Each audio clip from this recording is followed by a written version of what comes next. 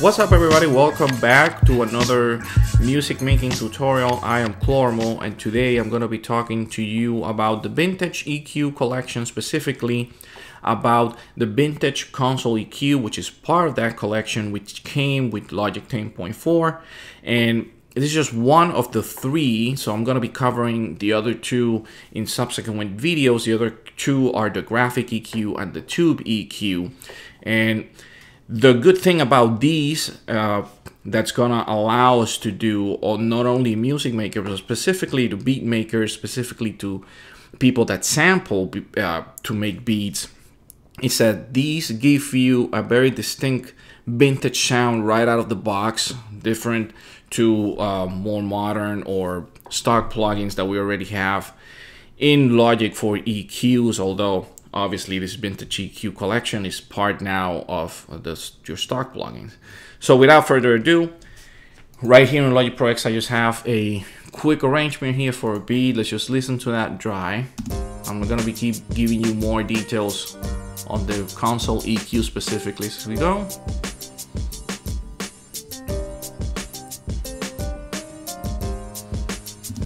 So that's what we have, that's how it sounds.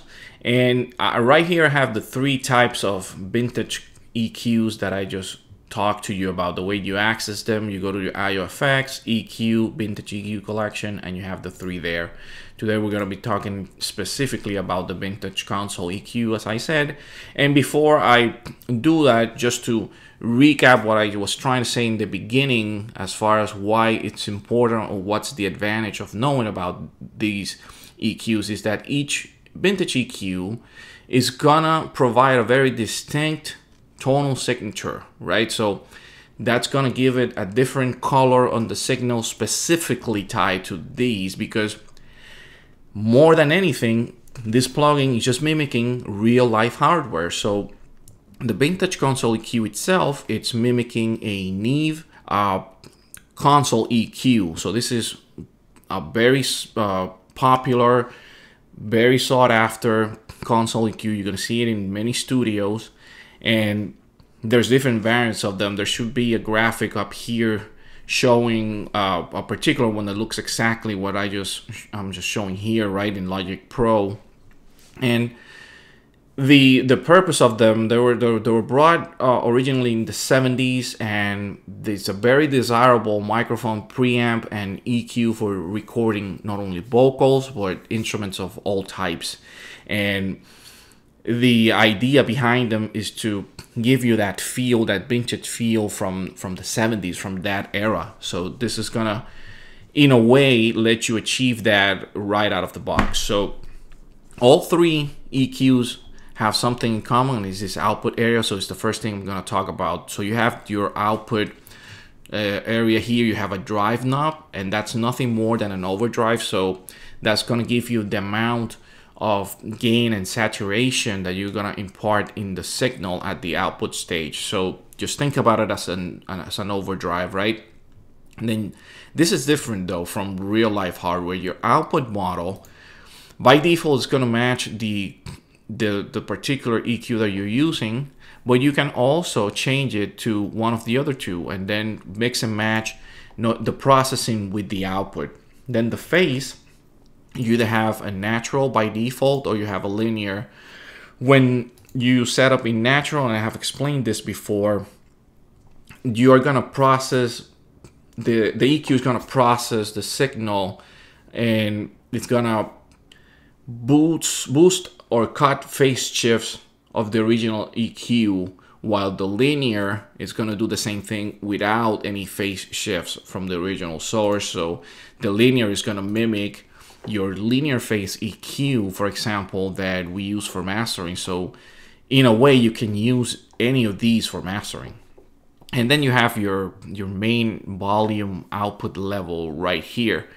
Now, as far as the controls, very simple. You have here a low cut band that you can turn on and off, and then you have the same type of buttons for your low gain frequency range, your mid, and your high. So depending if they're on or off, you are activating that range of frequencies, and then you have your corresponding gain knobs for them.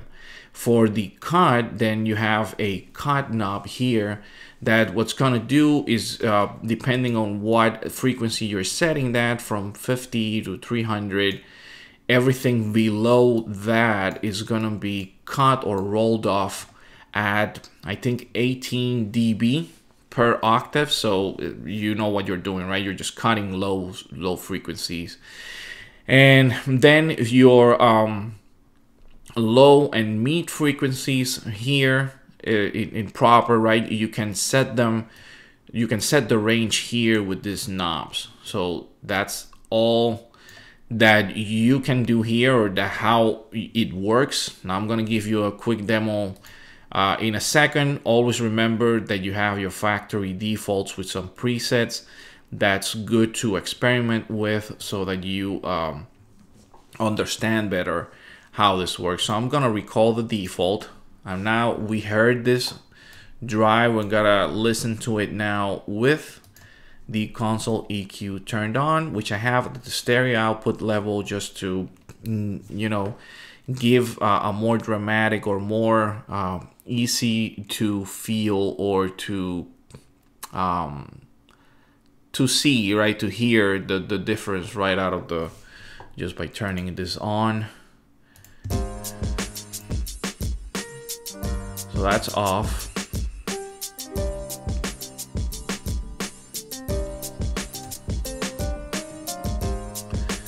Not much there, but now I'm gonna cut some of the low.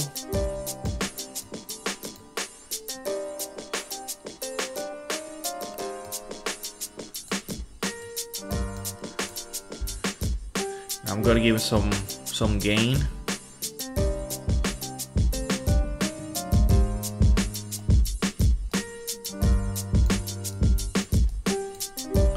Obviously, if I lower the frequency range of the low, it's gonna be less noticeable. I'm gonna do some high gain. Obviously, there's no knob for the high gain because you either go from there on up or not, right?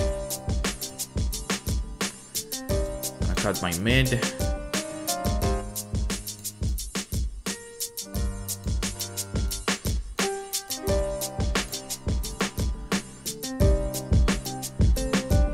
Now I'm gonna put a little bit of drive to that.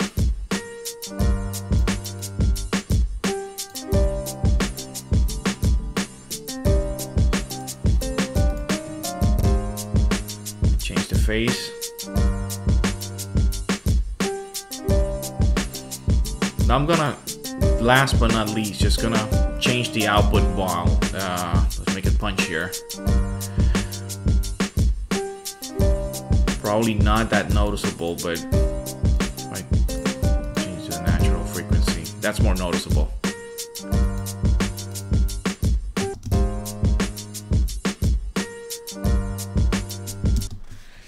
So that's just a quick demo of it. I hope that you understood what these do. It's pretty simple, in my opinion, pretty self-explanatory. One last thing that I want to say about the output mode, even though Logic has group or identified each one as like silky, punchy, smooth, don't be confused by that. You know, read a little bit about the actual real-life hardware counterpart of these, because that's gonna tell you more specifically and more realistically what each one can do. Like, for example, the console EQ, even though it's noted as smooth, it does have that punchy sound.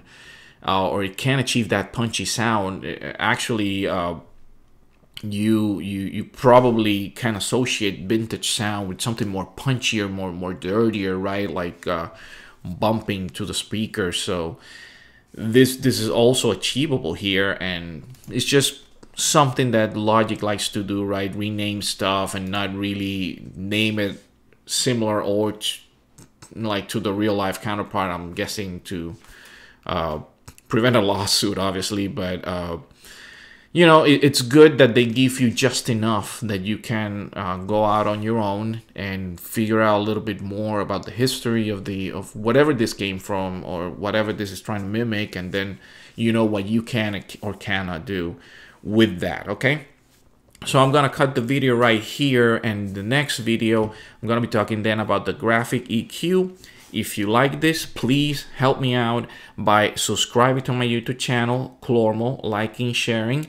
And if you have any other plugins that are related to EQ that you want to share with the rest of us, just leave a comment below and just say, hey, try this plugin, specifically if it's free, because that's going to be better for most of us, right, to try right away. Maybe I will do a video trying that out. Also, if you want to be up to date with everything else that I do, just visit me at clormoindustries.com. And with that, I'll see you next week. Peace out, people.